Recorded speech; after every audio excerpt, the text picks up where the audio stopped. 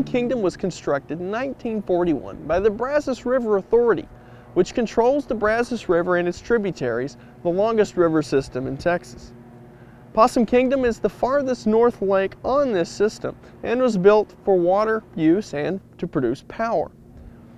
Now it turns out that the water was not usable from this lake because the Brazos River, as it drains through the Permian rocks to the west, which are infused with salts like halite and gypsum, wash these salts down into the lake and you actually get a very salty concentration of water here.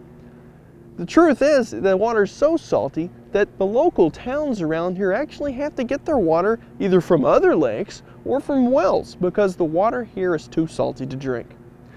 Many times in the past, people have come in and done studies to see about building desalination plants on the water just in order to be able to use Possum Kingdom for something other than just hydroelectric generation. Possum Kingdom is one of the deepest and clearest lakes in Texas. Matter of fact, one of the most popular recreational activities here is scuba diving. Scuba divers from all over the Metroplex come to Possum Kingdom to practice and learn because of the very clear water.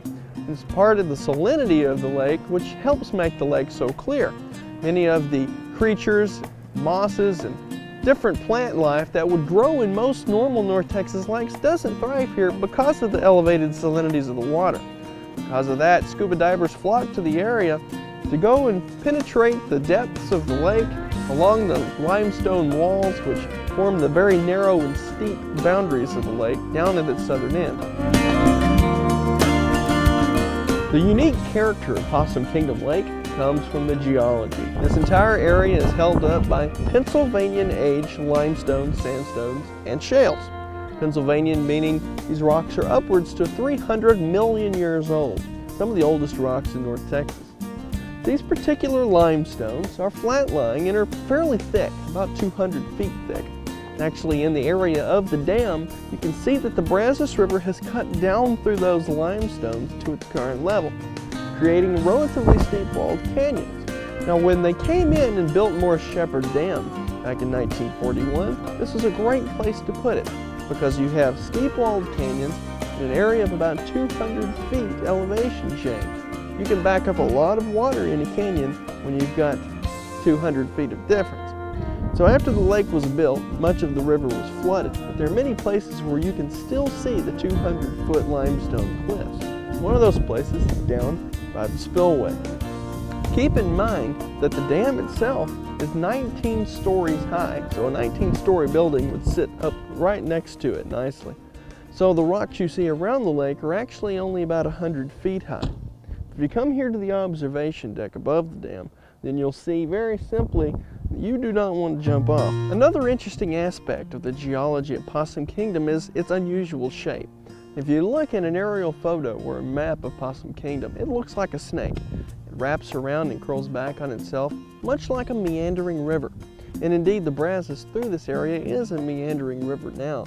In past, it hasn't necessarily been. But this meandering river loops and turns and lazily draws back on itself. Most meandering rivers do not have a lot of power associated with them. In other words, they don't have a lot of cutting power.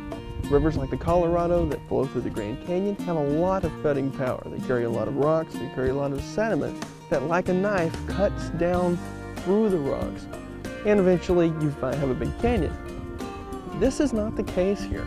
This is a meandering stream that doesn't have much power, and yet we still end up with a canyon that's 200 feet deep. The reason is because of the bedrock. The limestone here is easily eroded away, and the chemical action of a meandering river flowing through this area, coupled with changes in the elevation of the land over the years, has formed this relatively unusual feature that is this meandering canyon. And it's this canyon that was backed up with the lake when it was flooded, and it's what gives Possum Kingdom that unique shape.